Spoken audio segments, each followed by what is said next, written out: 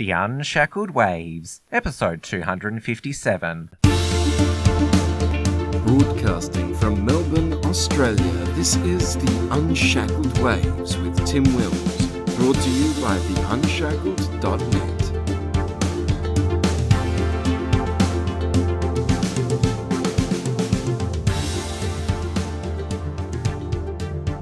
Hello everyone, welcome to another Waves episode. In the hyper-partisan current year with the left and right at each other's throats, both politically and out on the streets, there's been one political group which has been left behind and is confused about how to handle the current state of politics. The modern libertarian movement grew out of a war-weary United States in 2008. At the same time, the global financial crisis hit, and a lot of people were wondering, how did this happen? This was when small government, non-interventionist Republican Congressman Ron Paul ran for president. He ran again for president in 2012 when the Tea Party had popularized the values of limited constitutional government. But the election cycle of 2016 saw the libertarian movement marginalized and its message filtered out. The new major party nominees, Donald Trump and Hillary Clinton, ran on a platform that were very antithetical to liberty. The Trump presidency has divided libertarians. Some go as far as to call him the embodiment of modern-day fascism. Others take a more measured approach and claim Trump has overseen the introduction of nationalist conservatism with a reduced role for the free market. There are those like me who view Trump as a disruptor of the political establishment and the deep state, which is exactly what has been needed. Others say that the state of liberty has largely been unchanged under Trump, and politicians like before have not delivered on their smaller government and the reform that they promised. So what is the state of the libertarian movement in 2019, and what can be done to achieve meaningful steps to liberty in the current political climate? That is what I'll be discussing today with my guest Steven Clyde, who runs the Peace and Liberty podcast. Steven, welcome to the show. Tim, it's a pleasure. Thank you, man. Now, you and I are roughly the same age, and it's fair to say probably both of us came to the modern libertarian movement through Congressman Ron Paul during he first ran for president in 2008 when the United States and I think the world was quite war-weary. And while the mainstream media and a lot of the political intelligentsia were attracted to Obama as a candidate, he wasn't changing much in terms of foreign wars, but Ron Paul was coming in and saying, no, we need to get out of all these foreign wars, and he was advocating smaller government. And I think it was put well by Scott Horton, who said that Ron Paul proved you didn't need to be a pinko commie to be anti-war, and he really opened up people's eyes about thinking outside, as Tom Woods calls the 3x5 card.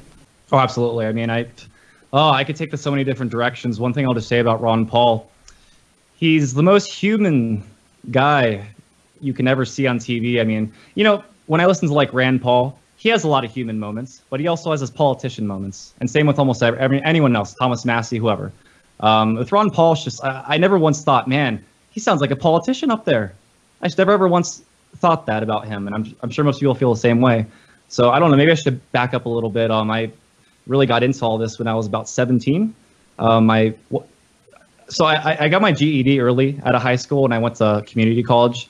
And my first semester, I had a sociology class, I had an English class. Point being, my professors were all Marxists. So when you're in that kind of environment with young, impressionable kids, I think kind of the direction you get pulled is toward the left, because it's compassionate, it's nice. You know, I don't really have to go out and do anything for anybody. I just have to like say all these nice things, make sure people think I'm not racist, all stuff. And also at the time I smoked pot. I smoked pot since I was like 16. And then all of a sudden, one day this guy comes on the screen and he's like, we should legalize all drugs. And I think I like jumped out of my seat, like, what? Is he serious? Like, you know, I think I knew friends who were getting in trouble for like an eighth of weed, a gram of weed. It seems ridiculous now. But, you know, I was pretty much run of the mill, fine Ron Paul because you smoke weed. But then I just really started to listen. So I came from a neoconservative family, and it was very common for me to hear things like, you know, screw the Middle East, we should just blow them off the map. Problem done. Problem solved.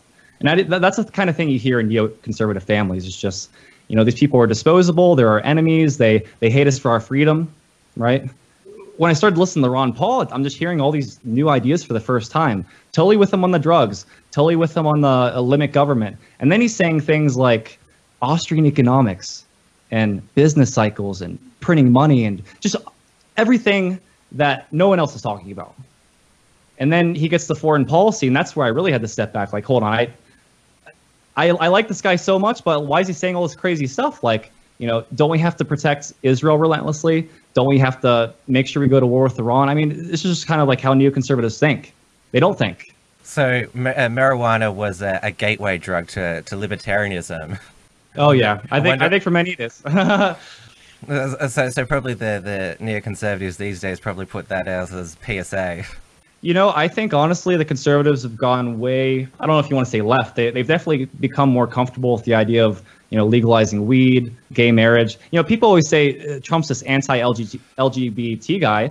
I don't think he is. I'm pretty sure he was like pro-LGBT and like pro-gay marriage and stuff like that. So, oh, well, we'll stick with Ron Paul for the moment. And you mentioned the drug war, which in the United States, it's really policed rigorously. You have the SWAT teams going into people's houses. You have people locked up for non-violent drug offences. In Australia, drugs are illegal, but police use a lot of discretion. It's normally not the case that if you're caught with a small amount of marijuana, your life is ruined. But that was a big aspect of Ron Paul's manifesto as well. And of course, 2008 was the financial crisis where people were saying, how did this happen? And Ron Paul was, that's why people listen to him. Like, this is because of the business cycle. He spoke about Austrian economics. Normally people are attracted to a certain philosophy if it offers a explanation and solution, and Ron Paul was doing that in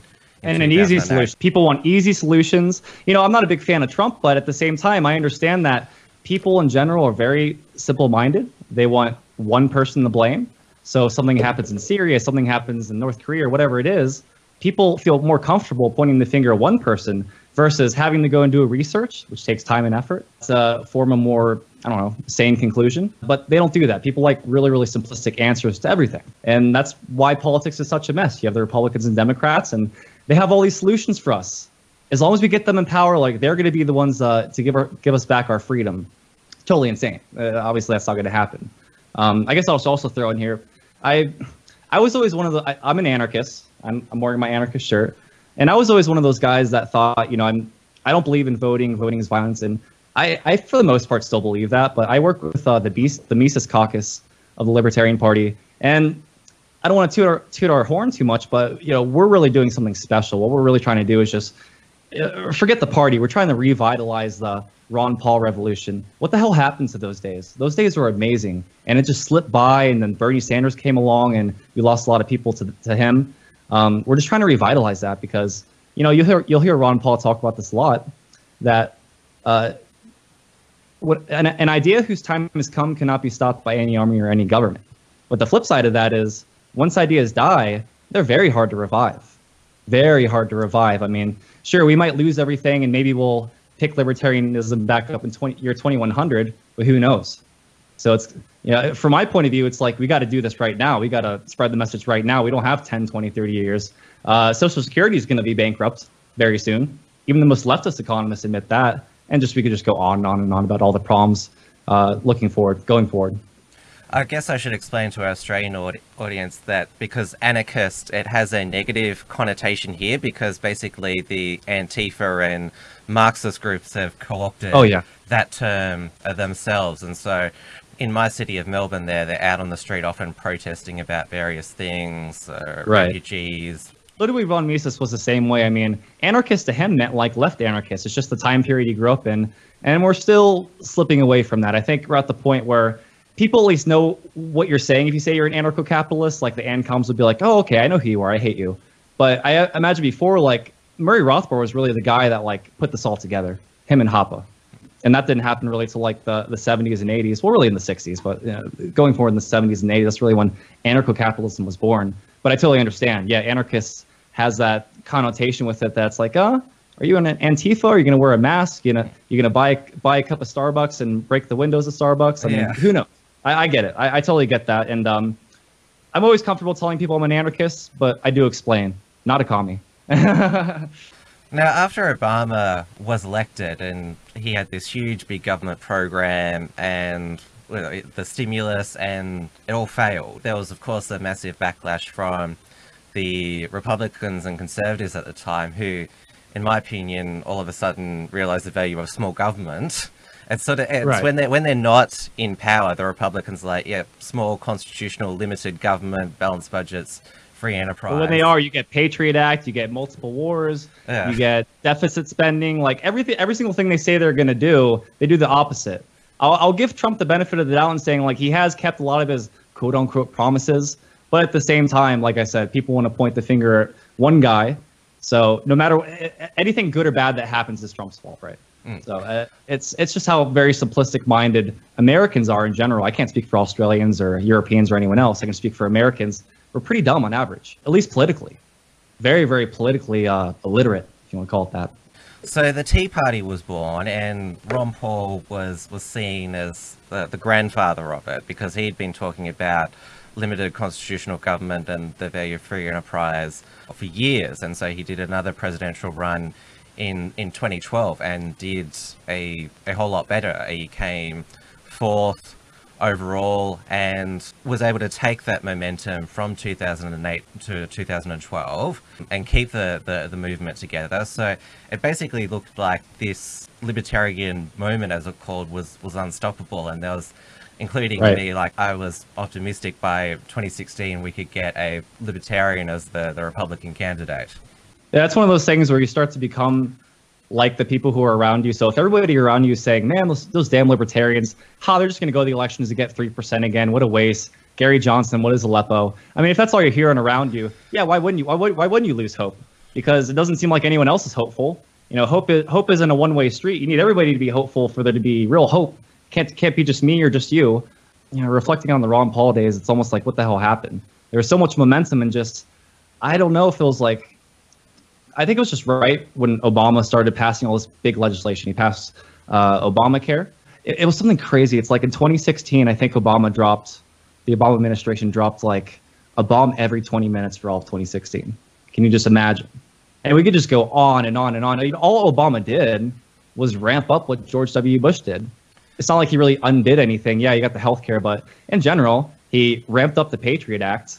I'm sure you know what the Patriot Act is. Yeah. I know you're from Australia, but yeah, I mean, it's totally crazy. Short story. My dad's an electronic engineer for Boeing, and this was about 15 years ago. He would always tell me when I was a kid, like, Steven, be careful what you say on the phone. They're listening. And it's not so much that they're listening, but they have filters where, you know, imagine you say the word bomb. Well, you say the word bomb on the phone, you get put into some system, they start analyzing you. It's just that's how the rabbit hole goes. And he was telling me this stuff 15, 20 years ago. You know the technology they have nowadays, Tim? They can unlock your iPhone and just look at you through your camera, all the lights off. I'll tell you one really, really creepy one. And I'm sure you've heard about this, where if you have like Ask Siri on, where you can be like, hey Siri, and it'll pop up automatically. Well, for it to be able to be in that mode, it has to be constantly listening. So for example, let's say I'm talking about like sushi. I really want to try this sushi place. Wow. Go on Google. What do you think that first ad was? And Tim, it's not a coincidence. This is how it works. They listen to you. They figure out your lifestyle. They figure out patterns. Where do you go to eat? What do they think you'll like? And they advertise to you. And inevitably, it feels kind of nice. Like, yeah, I was just thinking about that. Wow. But think about how creepy that really is. And think about all the other stuff they're listening to. I mean, I almost don't even care anymore because I feel so bad for the suckers that are overlooking the porn I'm watching or whatever it may be. Just those poor suckers, man. They must be so bored. Like, they just can't get anything out of me. Of course, it's not just big government listening in and watching. It's big tech now that we're finding out. And it's interesting now that big government is now threatened by the power of big tech, Google and Facebook, and are dragging them before Congress and issuing these fines. And it's just funny, this sort of new ultra power struggle. Well, you know, here's a good segue into this. Just talking about the word monopoly. What is monopoly? Well, if you ask the modern day leftists, they'll tell you that a monopoly is just a really, really big firm that has all this power. It's like, well, of course, Elizabeth Warren would say something like that. Monopoly is traditionally always meant, going centuries back, a monopoly is exclusive rights or privileges granted by the government to an entity or a person or a business or whatever. Meaning that if I produce desks and I get the exclusive right to do that, yeah, I have a monopoly on that. A monopoly is not just some big firm. So you're absolutely right that big tech and big government, they've been in bed together the whole time. It's just, we're pro-capitalist, so we don't necessarily want to go directly for the attack on Walmart because, Walmart provides a lot of cheap goods and services to poor people, and that I like. They get millions and billions of dollars of subsidies that I don't like. So it's a little bit tricky, but in general, yeah, I mean, they're all in bed together, and it's pretty much if you're a rich person with money, you go to the politician, you pay him some money, and you get a law passed, and that's how people solve their problems. They pass a law. Now, in my opinion, things began to change and the fracturing of the libertarian movement began in 2015, where basically the social justice warriors, they started taking over the University of Missouri, where all of a sudden they decided that their university was racist and not... In Missouri, too. That's just hilarious. Not catering to minorities, and were making all these demands of the faculty. Police in the United States, they just seem to shoot anybody, and of course, if you look at the crime statistics, that's African Americans are overrepresented. So it appeared like they were targeting. Well, it's tricky. It's like, yeah, they are killed at a much higher rate. If you're just looking at the aggregate, it's on average like 400 white people, 100, 200 black people. So aggregate-wise, white people get killed more, but rate-wise, yeah, they're definitely killing minorities way more. And again, it's conflicting. I don't like a lot of the things that Black Lives Matter does, just like harassing people and like everybody's racist if they're white and blah blah blah. At the same time, there is very real police brutality that happens every day, and I see it every day, and it's sick. I don't know if you ever watch like Cop Block or any of that. Like, it is real. So you got these two forces going against one another, and it's like, which way do you want to lean? I don't know. I'm just against government, and I don't really see the easy answer. But that's why I'm an anarchist. I don't have the answers. I don't know how to control your life, and I don't know the legislation we need, and neither does anyone else. So then it was presidential primary season, and the Democrats, they hadn't improved at all. I mean, Hillary Clinton was the establishment candidate. She was for all the wars, all the crony capitalism, and Bernie Sanders has been around forever. He was a democratic socialist and just basically didn't understand economics. And you had nearly still doesn't every major Republican run for the nomination, and I was urging libertarians, I'm not sure about you, to get behind Rand Paul, even though he wasn't as pure as his father. He was still the best hope. But of course, there was a lot of Puritans who were like, oh, why should I give up my time for this guy who's sold out on these aspects of foreign policy? Rand's just the kind of guy that he pulls in your heartstrings. He's really, really, really good one day. And another day is just like, what are you doing, man? What are you doing? Then like the next day is like, oh, that's fucking awesome. I love Rand. He's just one of those guys that kind of pulls you back and forth. And like, I never felt that way about Ron. I hate to compare him because I know they actually don't like to be compared to each other. Ron's like, Rand is his own man. Rand's like, Ron's my dad. He's his own guy. And they don't like to be compared. So I get why Rand's not trying to be a carbon copy of his dad. But it'd be nice, I was recently just at the Mises Institute for the week-long Mises University, and Judge Napolitano's there. Now, I'm sure do you know Judge Napolitano? Yeah. I watched a lot of Fox News. He's an amazing guy, but if you watch him on Fox News, just keep in mind, yeah, he's on Fox News. He's required to say certain things, which is why, like, at the Mises Institute, I did like a week-long constitutional law course. It was amazing. We talked about the Declaration. We talked about the Constitution. We talked about like 26 different Supreme Court cases that really led to the demise of our liberties.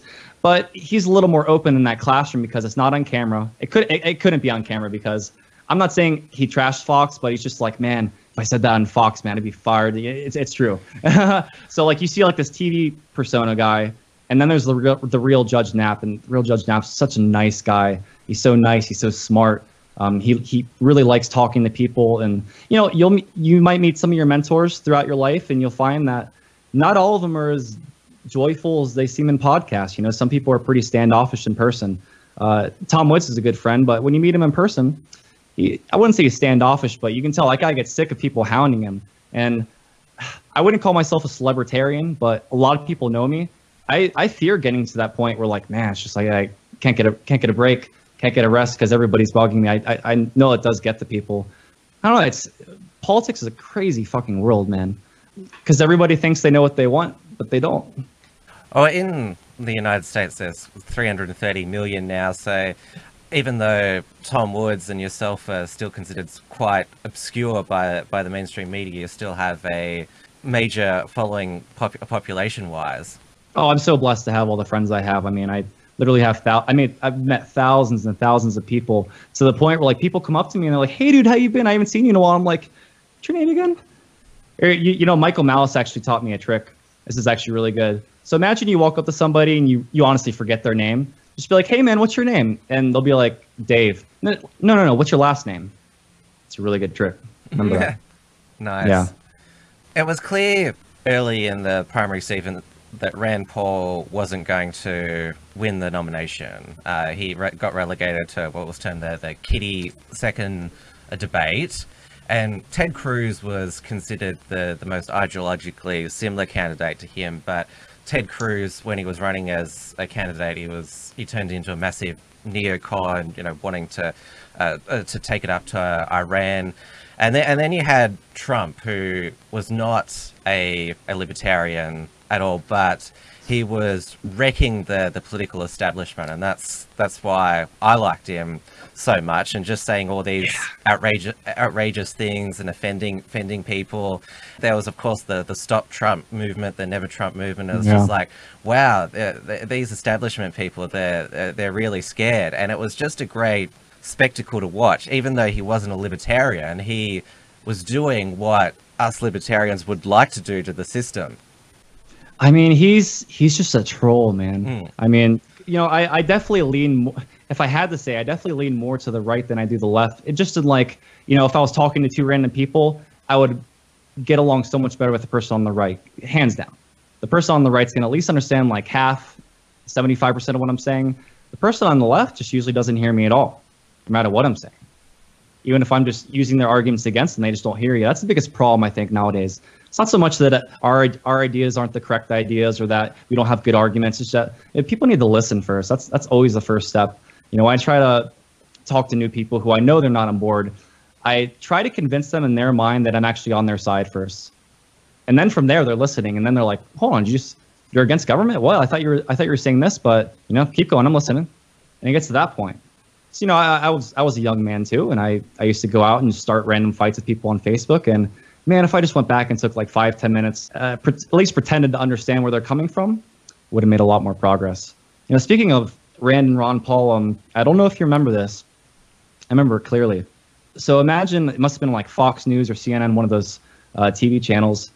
They show all the polls of who's leading in the polls. First slide comes up, Ron Paul's there at the top. I kid you not. The screen faded out and it came back in and Ron Paul wasn't even on there anymore. Some technical error. I can't even laugh. It's just, that's literally how it is. And, you know, the crazy thing about the media, think about this. All the stuff with Jeffrey Epstein. But what ended up taking over the news?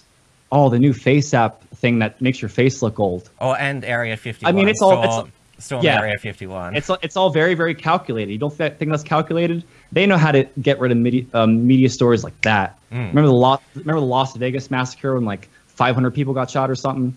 That shit was gone from the news in like a week or two, man. You just never heard about it. And then like months later, they said they can't. Something like they couldn't conclude their investigation. They didn't know why Stephen Paddock committed those murders. They have no idea. I mean, Jesus Christ. They just completely try to control our minds. Another thing, Tim, when I first traveled to Mexico, wow, what a culture shock. Just how poor they live there, and just they still have a lot of pride living there. But getting out of the country, I started to. You take a step outside, and you're like, okay, that's what Americans act like. But it's difficult because some people have never left their home country, so everyone that's around them, that's what people are like. And you go to Mexico and different places, and you just culture shock. I think that's another problem. A lot of people have never traveled in their life, and you know, why are there racist and xenophobic people? I don't know. Part of it's just, you know, what are you brought up to believe, and another part of it is who are you surrounded by? Do you try to go meet new people, etc. And this all does apply to libertarianism because man, I hate to call libertarians autistic. I don't want to use that word in like a derogatory way. There are people with autism, but libertarians can be the most antisocial people ever.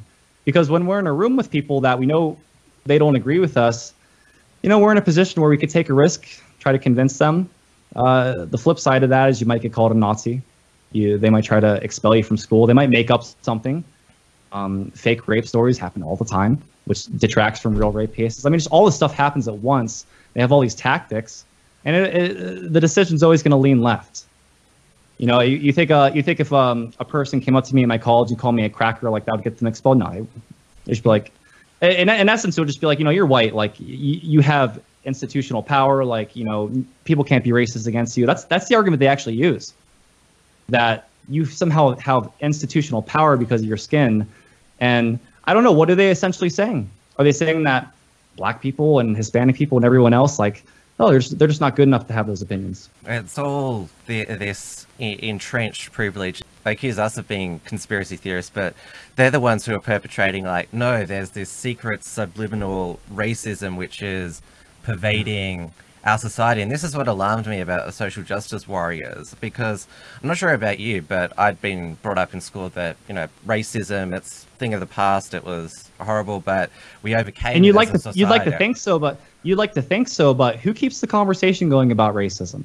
It's not conservative Republican. I'm not a conservative Republican, but it's not them always up on stage being like, hey, like, this is all about race. This is all about race. It's the left that does that. And it's like, yeah, I would absolutely like to believe that racism's in the past, but I think it was Morgan Freeman that said we need to stop talking about it.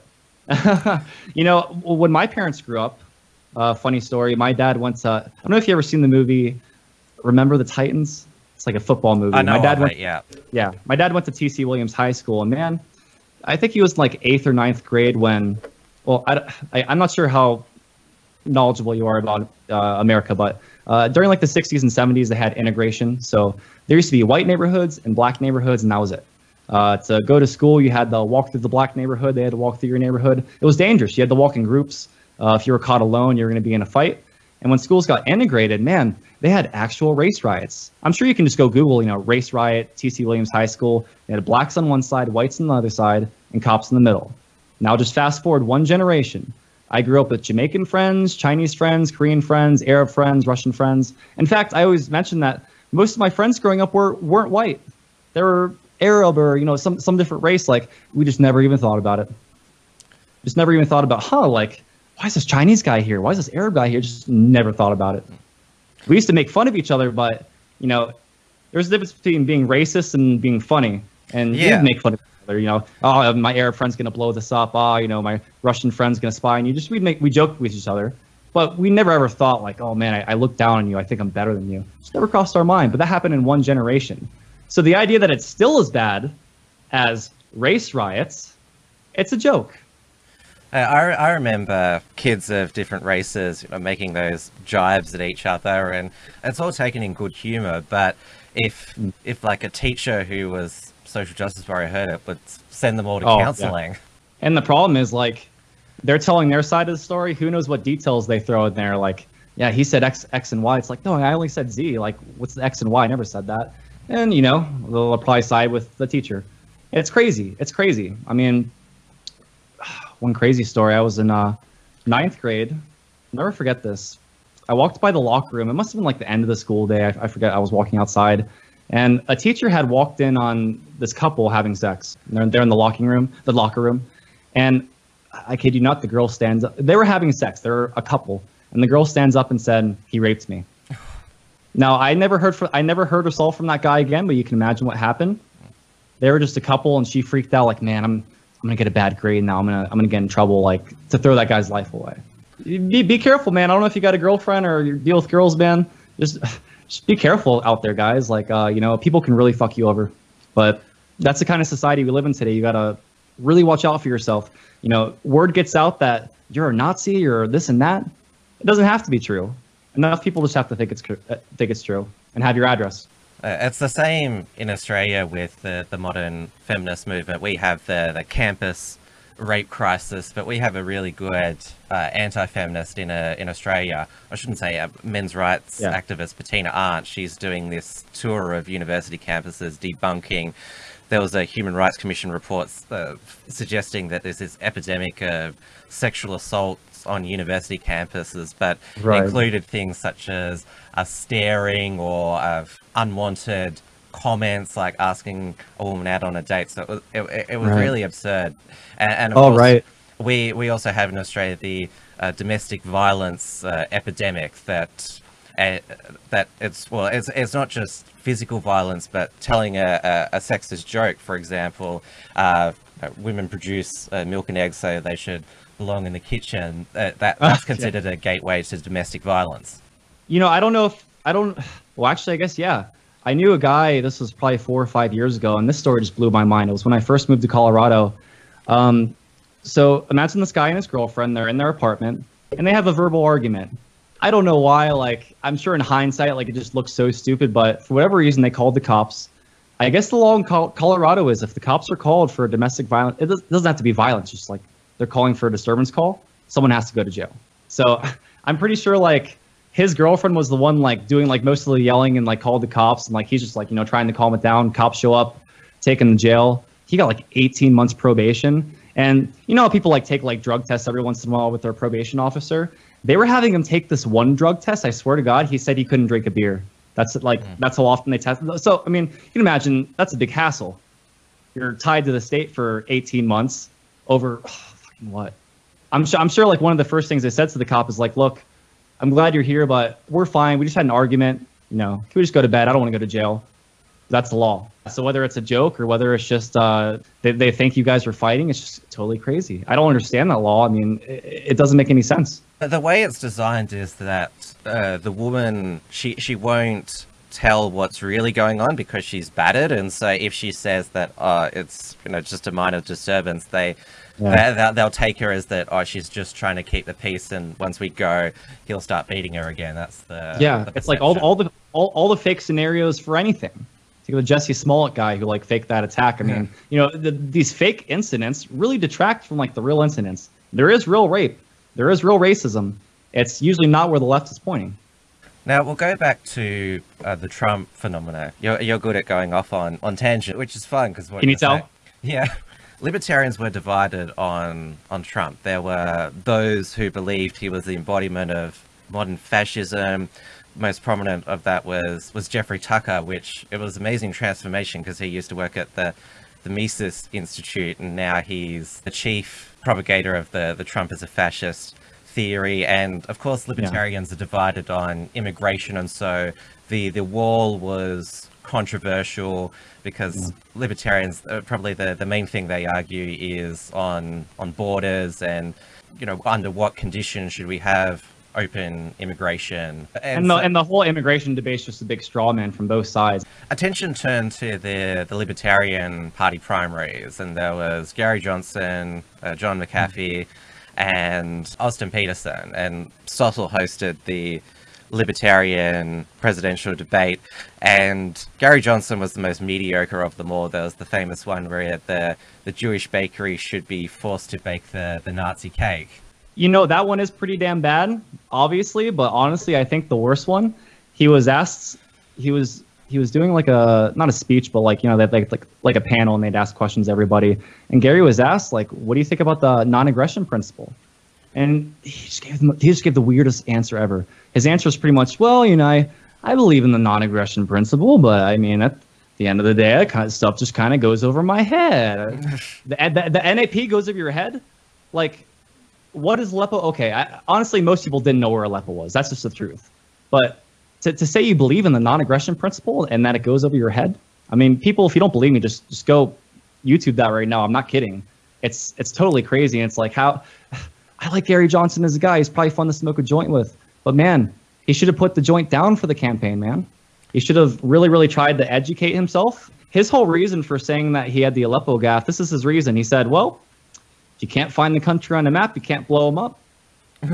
I guess he's got a point, but I don't know. I don't think people are going to vote for stupid just because, oh, he's so stupid, he won't get anything done. Well, I don't know. I remember the newsacre's reaction to Johnson saying, what's Aleppo? And he's like, you're kidding, aren't you? And so it's basically like, how can you not know? But even though he was the most mediocre candidate, he still got the nomination, and he picked former Republican Governor Bill Weld as his running mate. And Bill Weld in the end went rogue and urged people to vote for Hillary Clinton. He didn't understand just how much libertarians despise the political establishment. And so even though Trump and Clinton were quite unpopular with a lot of voters, Gary Johnson only managed to get 3% of the vote, and there was a lot of debate. That's the whole joke. Yeah, whether that was a success or not, because I remember Reason were writing at the time, hey, we can get 15%, we can get in the presidential debates. I noticed afterwards that those who believed that Gary Johnson was the pure libertarian option was saying, yeah, 3%, that's our best ever. But it was revising expectations. That's funny. That was actually a turning point in my development of my views, because how many years ago was this? I was actually going to vote for Gary Johnson the last election. I think within the last 2 months before the election, I read Economics in One Lesson. I mean, for anyone who doesn't know, Henry Hazlitt's Economics in One Lesson, it's not only one of the most beautifully written, complete books ever. Just read the first 2 chapters. It'll take you 10 minutes. You'll never look at the world the same way again. Because he asks you things like, if I break a window, that means that a window glazier has to come along and fix the window. But all that really means is that $100 that was going to be saved, maybe you're going to hire another employee, maybe you're going to buy something else, invest in the economy. Now you have to spend that on broken glass. And he just makes you think there are scenes and unseens in economics, and politicians only look at the scene. So, for example, I think in Denmark right now, their tax rates are insane. And a lot of the tax rates are actually hidden in the Nordic countries. That's why if you ask people in Nordic countries, how much taxes do you pay? They actually pay about twice as much. They just think they pay that much. It's weird. I can name a few books on that. But yeah, Denmark, for example, I think upwards of 60% of your income gets taxed. Now, imagine 60% of your income gets taxed, and then you're so surprised. Oh my God, they built a road for me. They did this, they did that. I have access to that. It's like, no kidding. If they took 60% of your income, when you expect something? When you expect something? But they think about that all completely backwards. Here's a crazy fact. When we were about to start the Revolutionary War, we did it because we didn't want to pay 2 weeks worth of wages to King George. 2 weeks. If you pay 30% of your income in taxes today, you're working for the government from January to mid-April. But just imagine how little we had a revolution over 2-3% taxes. Today it's just people want 90% marginal tax rates because they think they're smart. They don't even know what a marginal tax rate is, but they know it's a high number and it's going to tax the rich and they're going to be fine. It's not going to harm them. This is the world we live in, man. Yeah. It's sad. I mean, I try to get people to think about things just a different way for the first time ever, even if they don't agree with me. Because, man, otherwise, we're fucking doomed, man. Thankfully, in Australia, the conversation lately in both parties has been, we need to get taxes lower. There's just disagreement about the strategy to do it and who will get it. So, well, I'm curious what Australia is like, by the way. I mean, I don't mean to take over your show and be the host, but I am curious, in Australia, what are taxes like? What is daily life like? Do you feel like the government's always up in your shit, that kind of thing? A government is more present in your life than I'd say in the United States. I mean, for all that people hated George W. Bush, Obama, and Trump, they didn't impact your daily life. While the federal government, they're involved in so much in terms of welfare and services. You definitely feel the arm of government, and there is a lot of, even though we don't like to be taxed in Australia, we still expect a lot from government. That becomes a generational thing. My dad had it, my grandpa had it, I should be able to have it. Australians, I wouldn't say that they believe in government, but they've accepted government and have an expectation about how a government should behave. Yeah, and of course everybody has their own idea about what government is. I mean, they see the government as these people helping you out. They're just making sure, looking out for the best for you. And from our point of view, it's these murdering, sick, evil megalomaniacs. I mean, these are the sickest people you can imagine trying to rule our lives. I think even back when we had the 13 colonies, the representation wasn't great, but I think today it's like one congressperson or whatever represents like 500,000 people or something like that. It's like insane. I ran the numbers the other day. It's insane. It just doesn't make any sense. That's why California wants to break up. I don't know if people understand this. Yeah, I've heard all about that, because it's such a large state, and yet it has about 100 people in the state legislature. South California controls the whole state's politics, and people in North California, a lot of people in North California live in the woods. They live in the Emerald Triangle and they grow a bunch of weed. They just want to be left alone. But again, would you want Los Angeles controlling the Emerald Triangle? I wouldn't. These fuckers just want taxes. They just want money. They want money or your property. I mean, if there isn't something there to take, they don't care.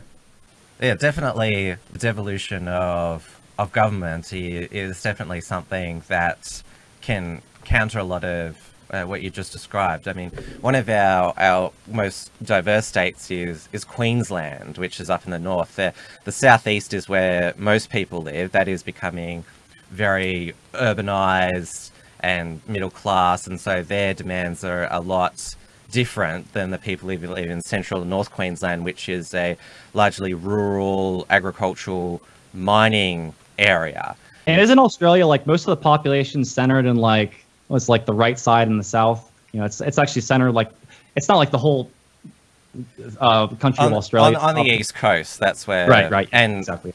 About 80% of Australians live in cities. So Queensland, because there is such a division between the north and the south, there's been a push to create a separate North Queensland state, so they can look after their own interests and not have policy dictated to by the people that live in the urban areas in the southeast. So it's 2019 now. It's been 2.5 years of President Trump, and contrary to what people were alarming us about or fearing, it's not a fascist police state. The economy has not collapsed. In my opinion, things in terms of the state of liberty in 2019, it's pretty much the same. I mean, there's been some improvements, but there's also a lot of areas that still need addressing, and we knew that Trump wasn't very libertarian, but he's just the president. And I spoke about this before. The Republican Party, they were telling us for 6 years that they were going to repeal Obamacare. You know what? They had the House and the Senate. That's not going to happen. They didn't. It's ruined too many people's lives. I mean, where do you go from rock bottom? It's crazy. It's crazy. What's your rational analysis of United States 2019? Well, it's very polarized and discombobulated right now in the U.S. Now, obviously, the media hypes everything up. The media operates by making you think the world's about to blow up tomorrow. I mean, the whole thing with immigration. You really think they're going to report on the 6 o'clock news about a family, whether they migrated legally or illegally? That's irrelevant. Just whether they migrated peacefully and they're working here and they're living here and they're having a good life. You think that's good 6 o'clock news footage? No. What's good 6 o'clock news footage is a drug cartel member that kills somebody. Go figure. You have a drug war. By the way, the drug war, I think, since the 1970s cost like $1 trillion. Pretty penny.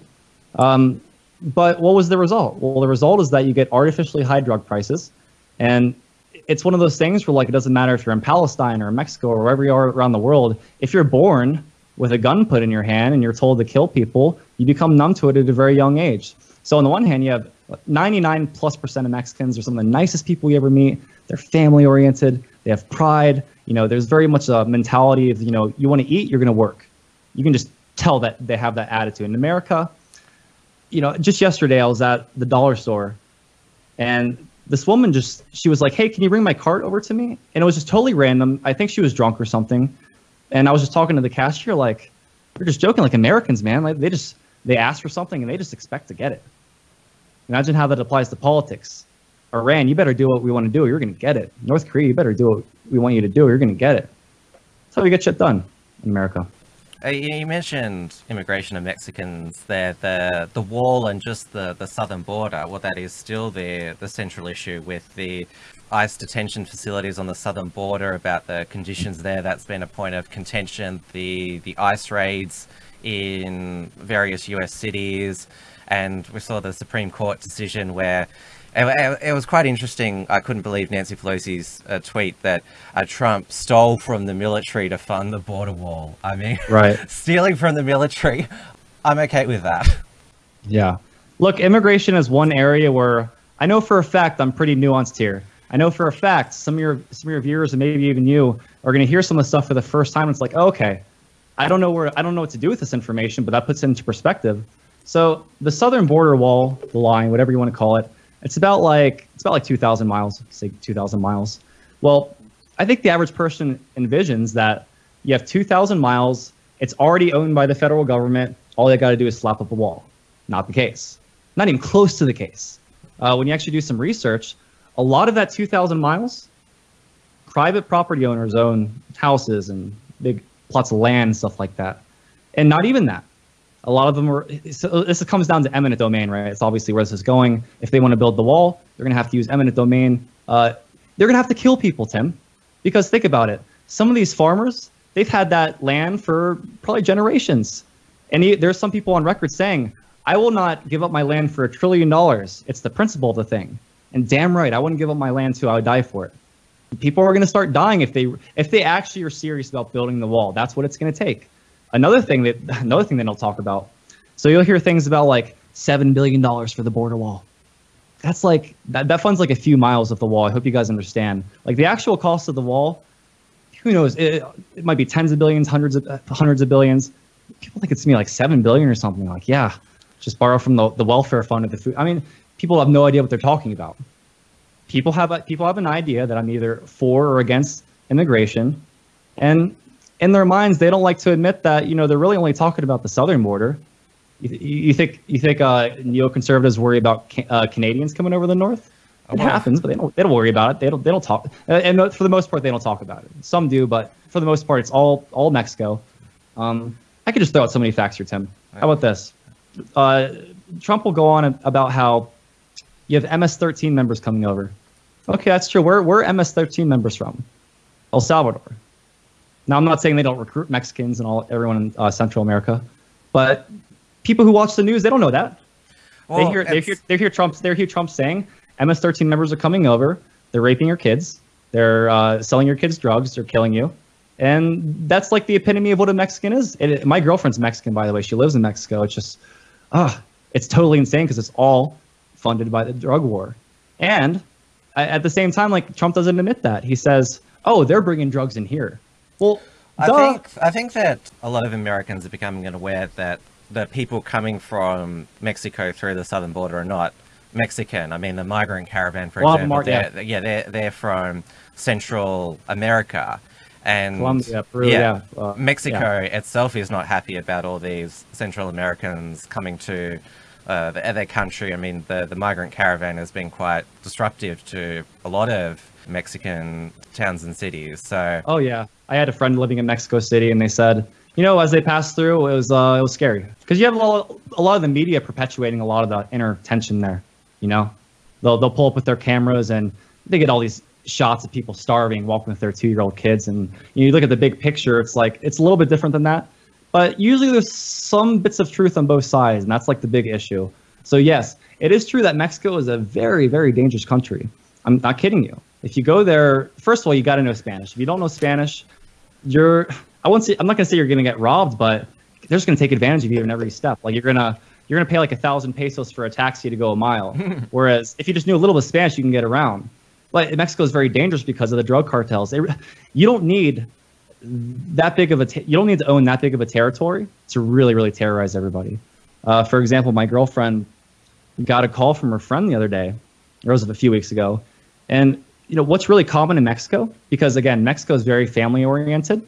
So imagine you and your girlfriend get kidnapped and you're held for ransom, and they call your parents and be like, hey, we got your kid. You know what to do. Like, they will kill it. They will kill them, by the way. That's the crazy part. Like if you're held for ransom, they don't pay. They will kill you. They don't care. These are killers. They'd rather have the money because they want to do it again. And another crazy thing, it's like when you're robbing people in Mexico, these people are so poor. Imagine robbing somebody in like, what do you get, like 500 pesos? Like 2 meals? It's relatively nothing. Like if you rob people in the U.S., you can probably you might strike gold. But in Mexico, I can't imagine it. I can't imagine it. And it's I could bring up so many points, but yeah, people need to understand that if you've never left the country, you have no idea what it's like because you've never been. It's a real culture shock, but it's really good for people to step outside of their bubble and try to understand. You go to Mexico and like the last thing you think leaving Mexico is like, man, these people are dangerous. No, it's the drug cartels that are dangerous. You don't think we have cartel type people in the U.S.? We sure do. All over Chicago, Detroit, New York City, Miami, all over. We've had the stories of the violence of the Mexican drug cartels filter to Australia because, well, people are attracted to that, like gang violence. Even though they don't like it, they're fascinated by it. I mean, they're fascinated by Australia's organized crime. It's just a fascination that people have. Now, I want to talk about foreign policy under Trump, or as we call it, the US empire, because well, Trump, he's maintained the existing alliances that the US has with Israel and Saudi Arabia, which are problematic. But it seems to me that with foreign wars, he's done enough to placate the neoconservatives, but then he's pulled out before like shit's gotten really bad. Like the Syria strikes, it's sort of, oh look, I'm doing something, but I'm not really going to do something. And the same with Iran. Like he pulled out of the attack at the last minute. He ends up doing the right thing before we're at the brink. It's one of those things where like I'm pretty sure whether you're pro-Trump, anti-Trump, in the middle, day to day you have no idea what he thinks. You have a sense. You can see what he does day to day. You don't know what he's going to do tomorrow and the next day.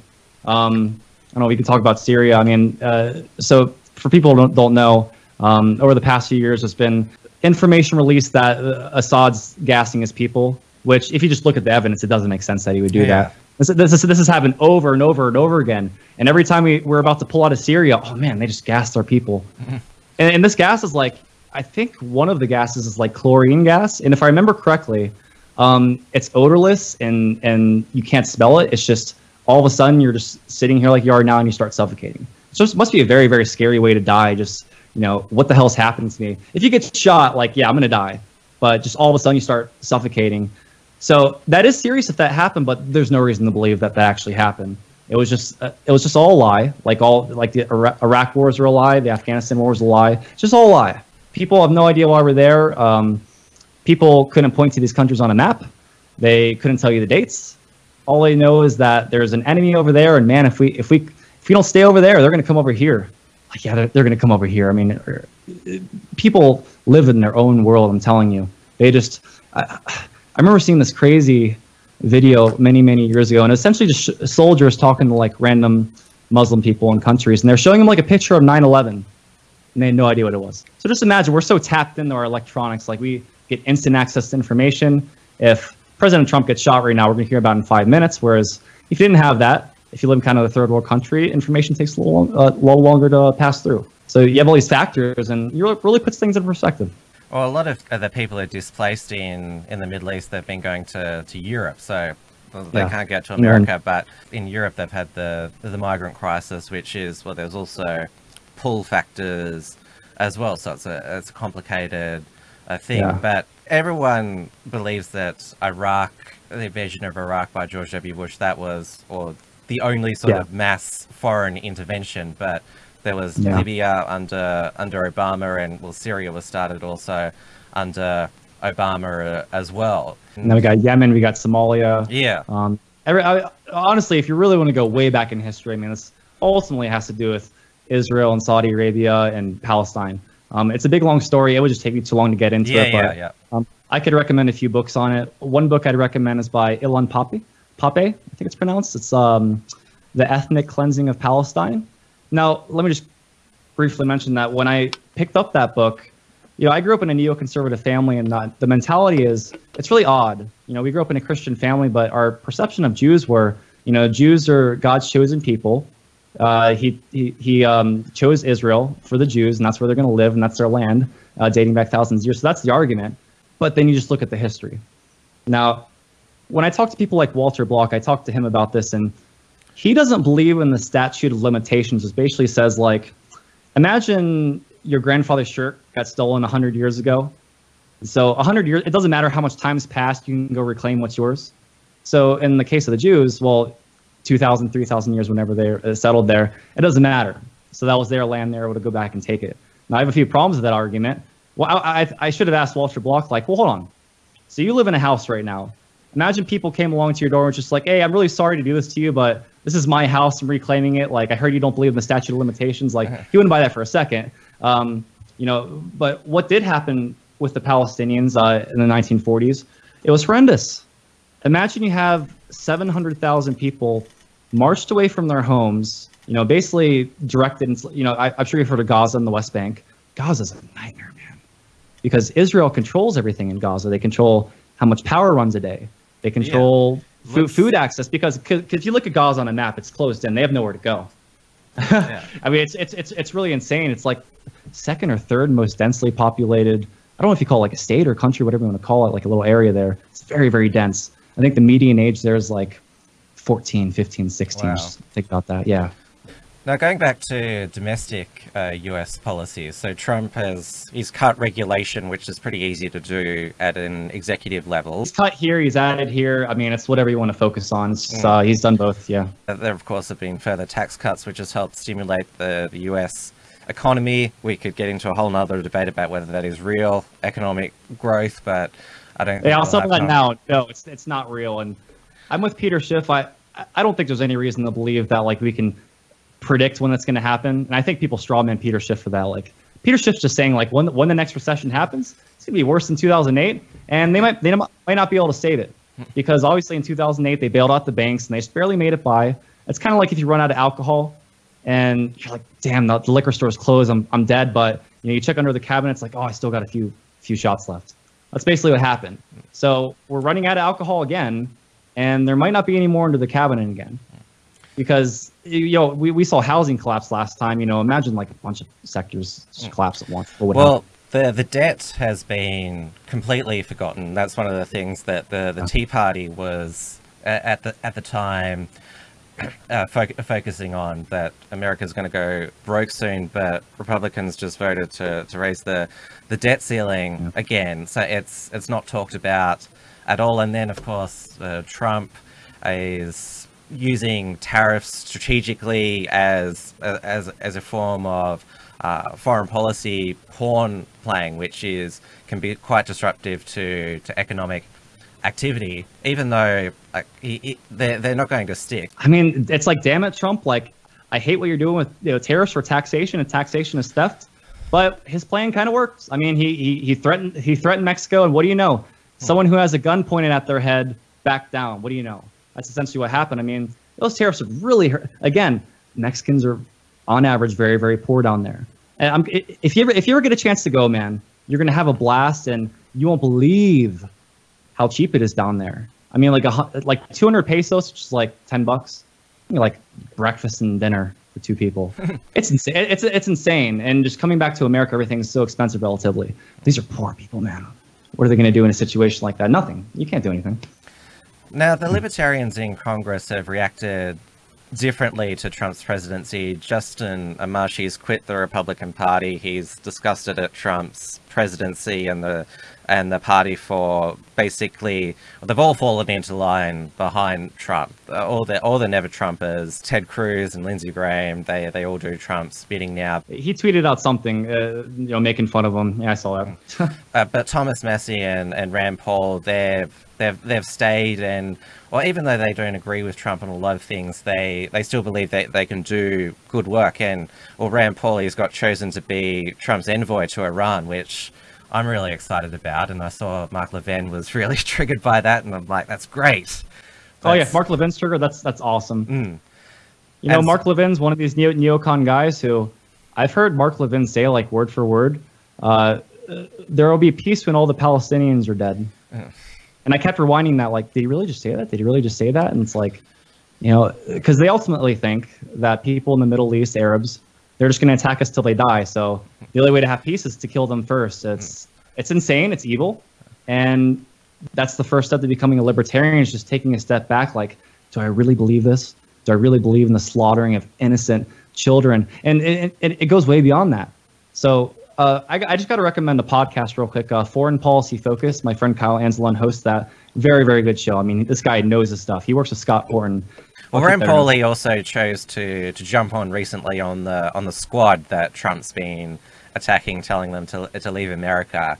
He suggested that Ilhan Omar go back to Somalia to appreciate how good America is, which that's divided libertarians who there was and the Libertarian Party put out a tweet that said we condemn bigotry and racism of all forms, and which was seen as quite, and that's the other thing that's resulted from Trump. The Libertarian Party itself has become very embracing social justice and very critical of Trump, believing he's increased the size of the state. So the Cato Institute and Reason, or the head of the Libertarian Party, Nicholas Stowell. And who do you think of when you think of the Libertarian Party? You think of Nick Sarwark? Yes, him. Most people probably think of Bill Weld. I mean, people just, this is their first image of the Libertarian Party, whereas if we just get someone else in there, maybe someone from the Mises Caucus, I'm not saying we're going to fix the world, but man, if we just have, no one in their right mind is going to say, man, my life was just in shambles, like, everything was just falling apart. And then I ran across a Nick Sarwark article. Man, my worldview was just flipped upside down. Like, no one ever says that. Or you read a Cato Institute policy paper. Talk about Cato forever, man. Murray Rothbard founded the name for the Cato Institute. Because, I know. I know my libertarian history. I know. Oh, there you go. The split between was Rothbard and the Koch brothers in the Cato Institute, and he founded the Mises Institute, and it's been an ongoing feud. And the Cato Institute, they basically view the Mises Institute as a secret enabler of white supremacy in America. And it's not. God, when I was at the Mises University, I'm pretty sure I met someone from every race there. The whole race. There are some people who actually say, yeah, all they do at the Mises Institute, they sit around and talk trash about Israel. And I could talk trash about Israel, but I'm not talking trash about Jews. In their mind, if you talk trash about Israel, Dave Smith there? Right? Yeah. Duh. I don't know how they keep this lie going, because the Mises Institute was set up to commemorate a Jew. Burton Bloomer, David Gordon, Walter Block, pretty much everyone that founded the institute was Jewish. It's like, how do you? I love it. How the Southern Poverty Law Center considers it a separatist group. De Lorenzo calls it the Soviet Poverty Lie Center. That's a better name for them. The whole problem with talking about Israel is when I talk about Israel, I'm talking about the state of Israel, the government there. I'm not talking about Jews. That's relevant. But some people, when they talk about Israel, they are talking about Jews. Now, Ilhan Omar, it's sad to say it, she definitely leans more toward that anti-Semitic side. Whereas a lot of people like Norman Finkelstein and Noam Chomsky, they're very good on Israel. They're not talking about Jews. They're both Jewish. They're just talking about like, this is what Norman Finkelstein argues, that, my mom and dad were in the concentration camps under Nazi Germany. And, all he's saying is that the tactics that Israel uses, they're kind of similar to what the Nazis use. Call it what you want. We have, this stuff happens every single day, where essentially, everyone in Gaza, they don't have anything. They're very, very poor in Gaza, and Israel's very rich. Israel has they get billions of dollars in aid. They have all the advanced weaponry. So when you hear about like Palestinians launching rockets over at Israel, what they're actually talking about is like more or less low-grade fireworks. Sometimes they'll light a tire on fire. Sometimes like one Molotov cocktail. What is that going to do against machine guns and rockets? And what it's no match. It's no, I can't even explain it any better than that. It's no match. But the way the media describes it, well, it's either way. It's either Israel's should take all the blame, or Palestine should take all the blame. That's just one or the other. But in reality, it's just these are human beings, and there's a big wall separating them. And the people in Gaza, I just go do 10 minutes of research and tell me if you at least want to think about it a little more, because people just they have these conceptions of things in their head. Whatever let's it is. focus on the other high-profile member of the squad, Alexandria Ocasio-Cortez. Now, lovely. Yeah, she's the darling of the modern progressive movement, even though she says so many stupid things. That the most famous one is that people are focused on being pedantically, factually correct rather than being morally right. And she's neither, right? No, can I just tell you a few more? I at least have two here that are just absolutely hilarious. Yep, go for it. There was one time where she said, I kid you not, I'll run the math for you then if you didn't catch it.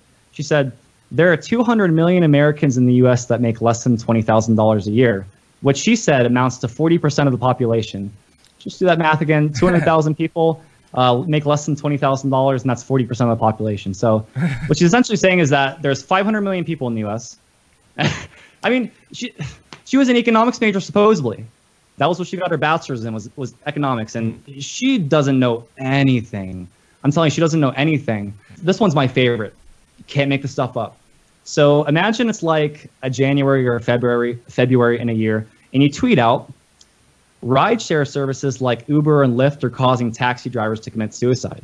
I actually don't doubt it, because in New York City, I know that taxi medallions per taxi was like $1 million a medallion, something like that. It's like $200,000 now. It's nothing. But she said that. Fast forward a few months later, I kid you not, Tim, her campaign spent like $5,000 on Uber and like $2,500 on Juno, and it amounted to like hundreds of rideshare rides. And again, later, a few months down the line, she's saying this thing again, like, this is causing taxi drivers to commit suicide. It's like, you know, it's so funny because these are open campaign records. I can just link you to it for your audience. It's all out in the open, like Uber, like 196 rides or something like that, $5,000. How do you fathom that? Yeah.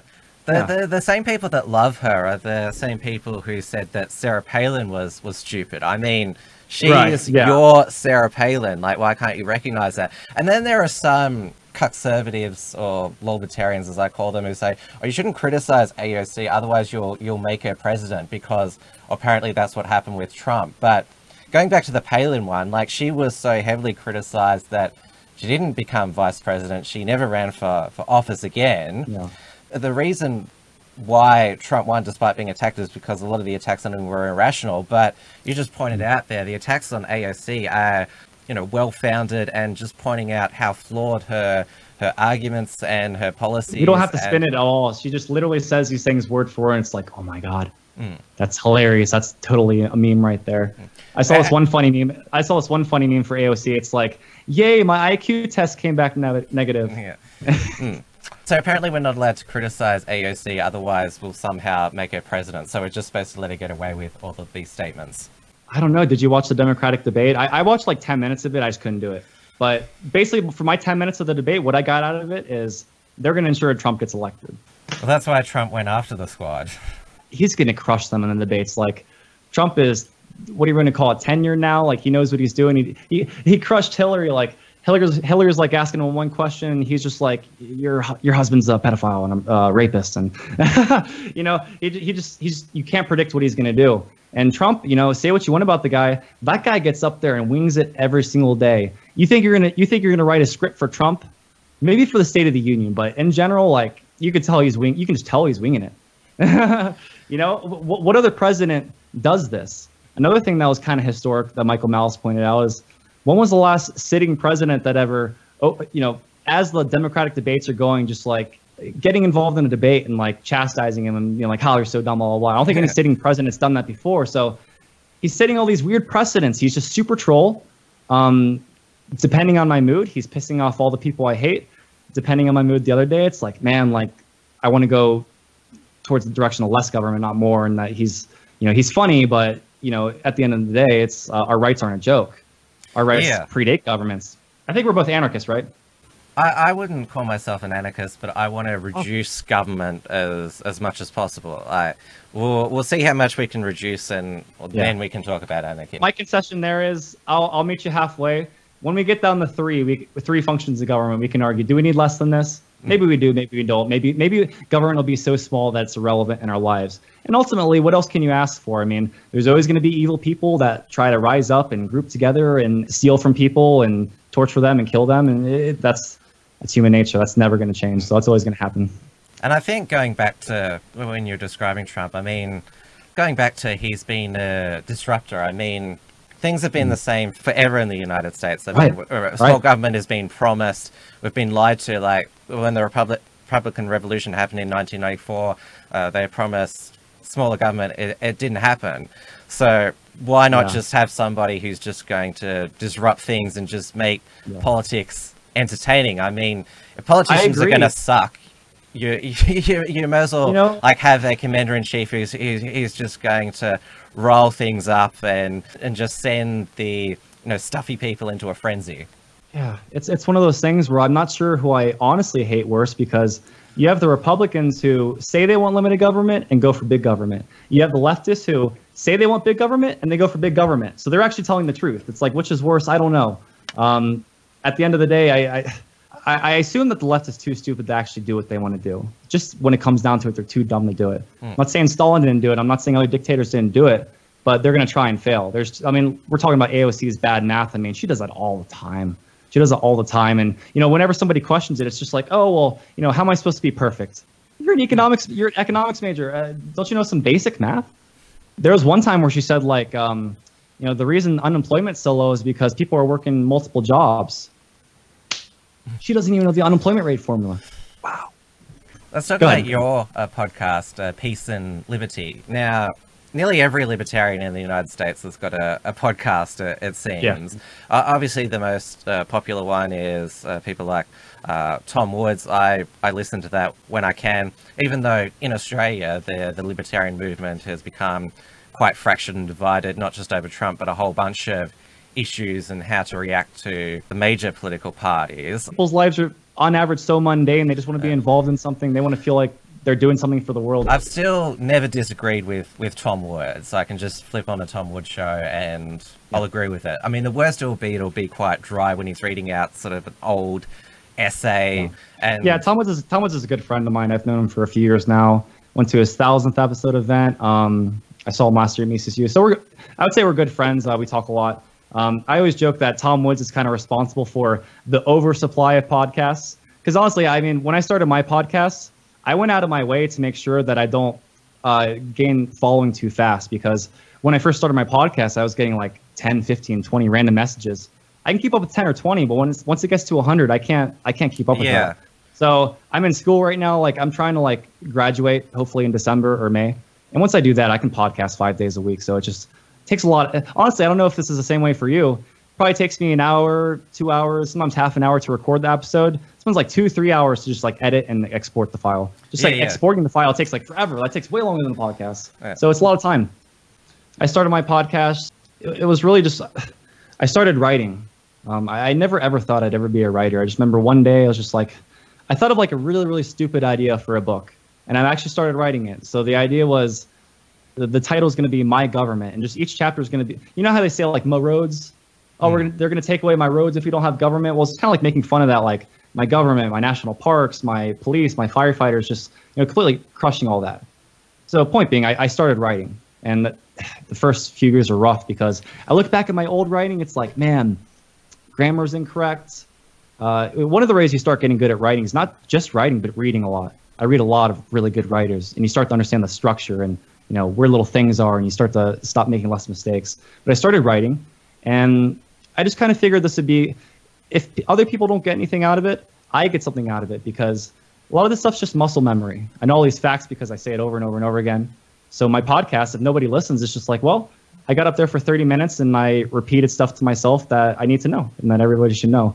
I never planned to be like a millionaire or billionaire, but yeah, Tom Woods, man. There's so many podcasts out there, and I feel bad because some of them are really good people. They have no marketing skills. Like I've had a few friends, like they did like 3 episodes and were just like, I can't do this. I'm not getting any downloads. Not doing it. So I was never in it for the downloads. I don't know about you. I never thought about downloads. I just want to talk to people. For me, it was a very slow process to gain traction. It was just persistence. There's so many podcasts that have started in Australia, done about 6 episodes, and then fallen away. So there's a lot that fail. And in the United States, it's not just the libertarian podcast that's over-serviced. The alternative media community is already massive in the United States. I mean, there's Breitbart, Town Hall, InfoWars. I'm not sure what you use. You listen to Tom Woods, you get all your information. You can listen to your friends to be polite, but unless they're really dishing out some like relevant, new, different information, it's just hard to catch people's attention. So that's what I try to do. I've spent a lot of my podcast episodes just reviewing books. I've done Anatomy of the State chapter by chapter. Thomas Sowell's book, Discrimination and Disparities, amazing book. I just covered it chapter by chapter because it's just full of facts. I want to get back to more like interviews and stuff like that, but I don't know if you're in college, man. College, it's like a black hole. Time, money, and they kind of want you to fail so you can just like pay for more classes. Yeah, like, that's really I don't miss it. I'm almost done. I see light at the end of the tunnel, and then I can go be my true anarchist self and write because what I want to do is write books and teach. It's weird. I'm an economics major, but the last thing I want to do is work for the Federal Reserve or work for a bank. And most of the people most of my classmates, that's what they're going to do. They've never even heard of Austrian economics. I took a behavioral economics class last semester, and I wrote a paper trashing behavioral economics. I'm just like, you guys are insane. You're basically just saying that, economic theory is wrong because you observe different patterns in some people and you can try to predict behavior. It's all bullcrap. You can't predict behavior. Now, we touched upon it before that in the Trump age, it seems that political philosophy doesn't matter. I mean, Trump achieves his political goals through the tariff threats. It's all about negotiation, deals, and then there's also, like, when Obama was president, ISIS seemed to be running rampant, but the perception is that Trump, he managed to crush ISIS, which goes against the non-interventionist view of... Total bullshit, yeah. How do you... We've talked about the Republican Party, how they've pretty much fallen into line behind the Trump Republican Party and economic nationalism or nationalist conservatism. So how do you convince people that philosophy still matters, that you be 100% devoted to a certain political philosophy and believe that it's right all of the time? That's a really good question, and I think I'll just start by saying a lot of people end up at their conclusions or their views just by something that hits them close to home. So like for me, it was just the weed, for some people, I mean, sad to say, I'm pro-life. I'm politically pro-choice, but I'm personally pro-life. But, a woman goes out and gets an abortion, and that's something close to home to her. And then, you have a conservative who they've been shooting their guns every single weekend with their grandfather for 20 years, and like that's personal to them. So there is that aspect where it's like, there is a cultural aspect to everything, why people believe what they believe. In general, I don't think leftists or rightists, I mean, I don't think they're intending to be evil. A lot of their policies lead to a lot of evil, but, it is true that most people just want to be left alone. And if you're dying on the sidewalk, most people would help you. I mean, at least in America, like most people would help you. It's just one of those things where, like, no matter what country it is, it's kind of like in the classroom, like in an elementary school classroom, you have that one bad kid and like he just won't shut up, but it makes everybody look bad because everybody's pissed off. Everybody's just like, man, this kid won't let the class run. So it's just a few bad apples. And all it takes is a few bad apples, a few drug cartel members, whatever, to really paint this picture of how atrocious everything is and everything's about to blow up and we're about to go to war. Maybe we are, but the media is not reporting the truth. The media reports, I mean, I'm sure you understand this. The media fights to get to the story first. They often report the facts incorrectly because they want to get there first. And it's on and on and on. We don't really know we don't really know what's true anymore. We suspect things that are true. We see things happen day to day, but we don't really know. Really know. People in general, even libertarians can be like this sometimes, just kind of living in our own bubble.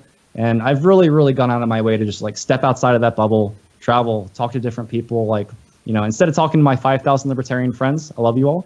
But we need to spread the message because it's going in the reverse direction. Government's growing at an extremely fast rate. It's always been, but I mean, less is better than more. Maybe I can just briefly describe why I'm an anarchist, and maybe this will strike a chord with you. Ultimately, all anarchists are saying is, what is your ultimate goal?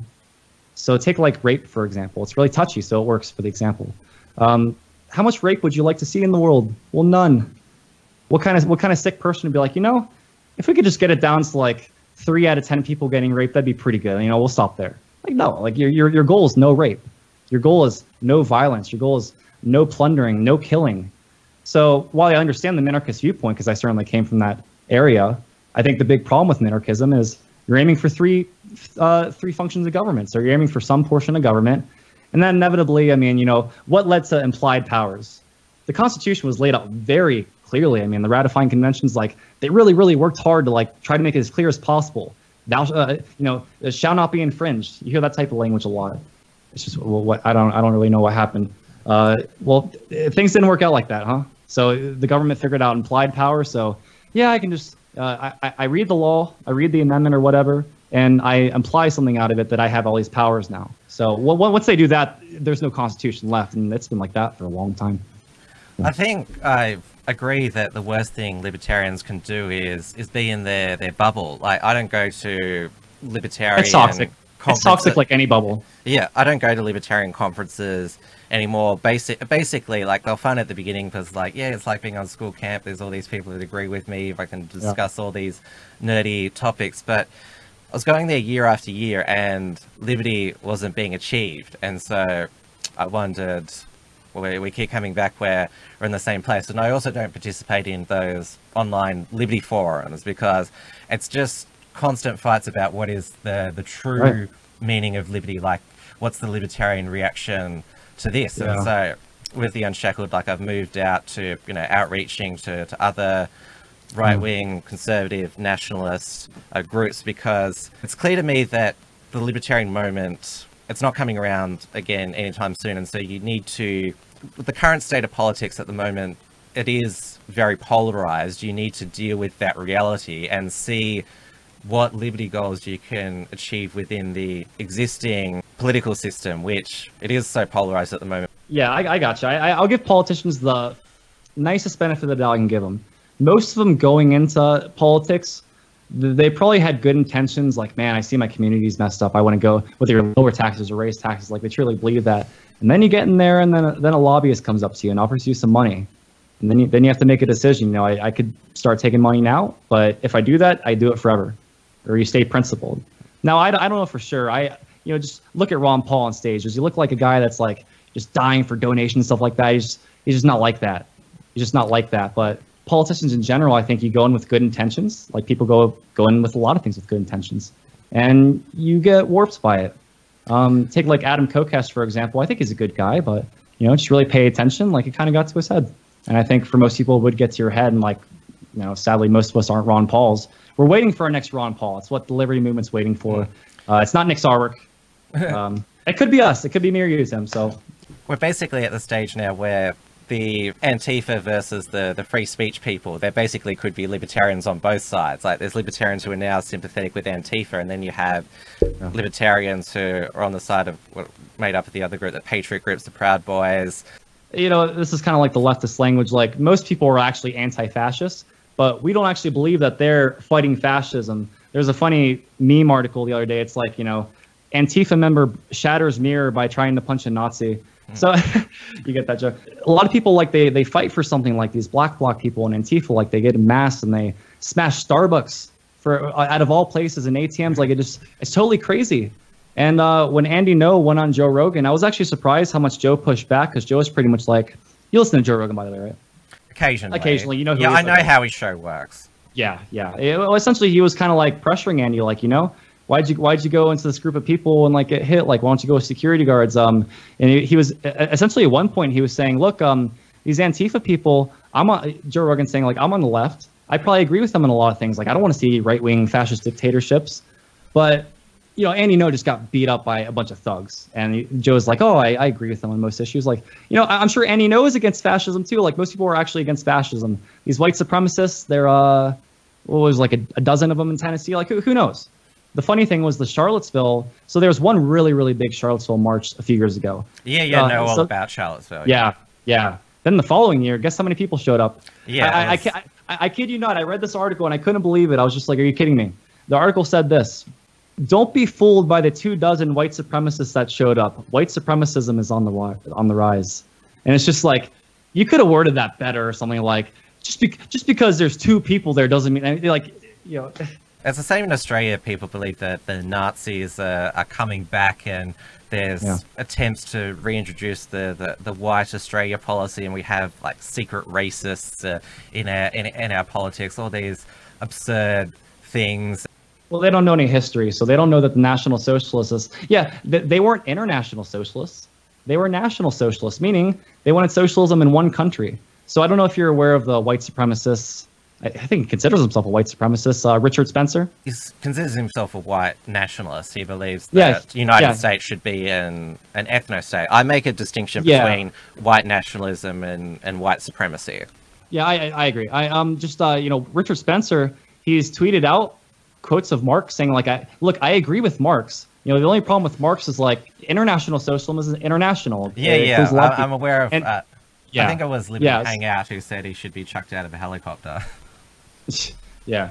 So I mean, people just in general know very little history, know very little economics, know very little anything, don't care to know anything, like simplistic answers, like being on a higher moral pedestal than other people. So they get off on. And how do you get through that? I don't know. I think I try to trick people at first, like, yeah, you know, Bernie Sanders, whatever. And once they're listening, it's like, okay, now I'll lay some knowledge on you. It's probably not going to happen before. I mean, like I said, I go to a campus. It actually has like 40-something thousand students because it's UC Denver, but it's like 3 campuses. I talk to people all the time. Like people, they just know so little you can't even begin to talk with them because people don't know any like relevant details. They don't know like what happened here or here. They think something else happened here when it happened here. It's just, you don't know anything. And obviously I'm 27 in college. I should have graduated a long time ago, but you know, 18, 19, 20-year-olds, they look really young to me. They sound really young to me. And man, I wonder like, was I that stupid? I don't remember being that stupid. I remember like, okay, I just got to tell you one last story. I don't know how much time we have left, but you know, one good story to at least wrap up here. This is how I got into economics. So I told you I was a socialist going into community college. Like I said, socialism is just kind of easy to gravitate towards because it feels good. You know, you listen to all the people who are, I think Thomas Sowell says, you know, I still believe the fundamental things. It's just I figured out there's a whole nother way to do it. So my economics class, it was my very first one. My dad told me, you know, take an economics class, see how you like it. I loved it. Near the end of the semester, there was a girl that sat in front of me. Her name was Molly Phelps. I'll never forget this. And she was supporting Obama the whole semester. I think even at that point, like I was still on the left. Like I was watching CNN every day, driving my parents crazy. They hated seeing CNN. And she asked the teacher, why can't we just print more money? And, you know, the teacher was very kind, like that, you know, people don't know, they don't know. And he explained, you know, money has value because it's scarce. And that alongside the little tidbits of things I heard from Ron Paul, it all started to come together. Like, oh, okay, this stuff's actually finite. Everything's finite. We live in a scarce world. That's like the starting point of economics, is scarcity. That turned me over the edge. That one instance turned me over the edge because her question was so dumb and he was so kind to her. I was just like, you know what? I think I went home that night and I found some like Walter Williams. I don't know if you know him. Yeah. Walter Williams was my dad's economics professor at George Mason. I showed my dad Walter Williams. He's like, oh yeah, I took a class with him. Like, what? Small world. Well, people like you and me, we realized when we became adults that, hang on, this, I wouldn't say it wasn't in my day like social justice, it was just progressivism, that the way to be caring and compassionate is to support government policies. But we started to read and research ourselves. There doesn't seem to be that type of degree of independent investigation in young people today. We sound like old people now. Oh, it's for many reasons. Obviously, public schools are prisons, if you didn't know that. I mean, not even just metaphorically, like if you look at prisons, like, if you look at schools, how they're designed, they're literally designed after prisons, just like the bars and the windows, and like the structure, like the hallways and stuff, like it's eerie.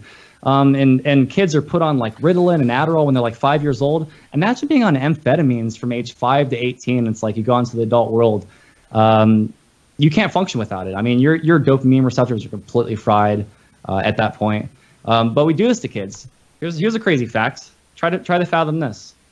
In Chicago, or I forget if it's Chicago or Detroit, forgive me, it's one of those two. The adult illiteracy rate is like 49%. It's like almost half of the adults. Yeah, I think it's in Detroit, Chicago. Oh, I mean, to an American, that just sounds insane. Because what are the ramifications of that? Can't fill out a job application.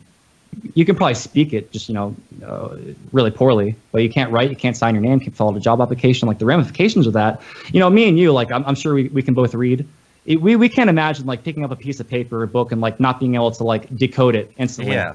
Because we read, but just try to imagine what do you do with that limited skill set? Crime. What else?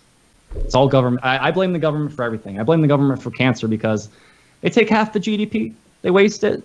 Probably would have funded cancer research. So I blame the government for everything. And I feel comfortable. It makes me feel better. Like, all our problems, government. So 2020 is the next major election cycle in the United States. And obviously Trump will be the Republican candidate. Somebody awful will be the Democrat candidate, and it looks like somebody awful will be the Libertarian Party candidate. So there's not going to be much choice in terms of, well, if you're looking for a solid Libertarian to vote for president, but there's still plenty of other can be achieved for liberty at state, local level, yes, or just in the wider community as a whole. Yeah, I should have just prefaced, I think I mentioned I work with the Mises Caucus, so you can go to lpmisescaucus.com, and essentially that's exactly what we try to do. We're not trying to get someone elected for president. It's not going to happen. I mentioned Ron Paul, like they straight up took it. He was at the top of the poll and they took his name out because they can't let him win. Can't happen. It's not going to happen. So let me just give you one example.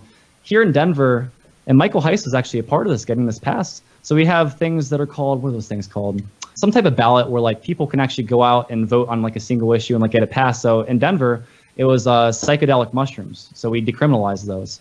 And all that means is like they're supposedly barred from using resources to chase after people. I imagine if you have like 10 pounds of shrooms, like they got to do something. But in general, like, yeah, psychedelic mushrooms, I mean, they can't really. So the reason that happened was because of I think it's called a ballot initiative. So take like any issue, like I don't know how, I don't understand politics that much. Like it's a big mess. It's a big web. But you get your bill that you want to get signed, whatever issue it is, and you get enough signatures, and that's how it passed in Denver. So there are very real things that me, you, and other people can do if we just go out and do it, that we can talk to people and get people on our side. And, psychedelic mushrooms, it's a win. It sets a huge precedent because there is medical use for this stuff. It's just the truth. And we've known that for a long time. We've known that for with regard to cannabis. The government knows it too. They have a lot to lose, believe me. But there's very real things we can do. Just get out there and just try to do things locally. You're not gonna do anything crazy at the Libertarian Party and a federal level. It's not gonna happen. And even if it did happen, they're gonna do something. They're gonna pull some string, make sure Gary doesn't get in the debate or whatever it is. They'll just make sure it doesn't happen. They will not let it happen. And I think that's hard for people to wrap their minds around. We live in a democracy, like the people that are in power, like I chose them. It's like people are very deluded. They don't like in America, for example. It's about like 20% of the U.S. The population that puts people in the power. If you just, you take the vote for the same people. That's the thing. Like they give Congress a low approval rating, but just vote the same people back in. No matter who you vote for, you get John McCain. That's Wood's law. Well, we've had a long chat. It's been a fun chat. I think we've covered pretty much everything there is with state of libertarianism in the current year. It was good for me to go back to my libertarian roots with somebody who's similar to me. I would encourage everyone to check out your podcast and make sure that you read and you continue to explore other philosophies, because that's how you grow, not just politically but as a thinker and a person. Absolutely. Let me just leave off with one little story here. It'll be 1 minute. So at Mises University, there was this one guy there, and I don't know, I think he was actually with the Australian group. He's on the left, and he admitted he's on the far left, whatever you want to call it. And I was listening to him debate people all week long. I mean, he just wasn't buying capital heterogeneity and stuff like that from the Austrian perspective. He just wasn't buying it. And I remember, I think it was that Friday, the end of the week, I asked him, you've been here a whole week, just give me your honest opinion. What do you think? And this is what he said. He said, you know what? My mind's kind of blown because I've been challenged in so many different ways that I can't really tell you I agree with you, but man, I just have to go back and think about this stuff because I've never heard this before. And that's the thing, Tim. People just need to hear this stuff for the first time. Got to hear it for the first time. And that's the foot in the door. Then once people are like, oh, okay, this actually isn't so insane. Like, I just don't kill me, and I won't kill you. Seems like a pretty good starting point. And then you just build from there, and then it's just everything's just so logical. That's one beautiful thing about libertarianism. Once you have the foundation, everything's very logical from there. So yeah, it's been a pleasure, Tim. And that's the show for today. This was a longer show than usual, but we certainly covered a lot of broad topics and ideas. It was a different type of show, so I hope you learned something new and were introduced to a different perspective.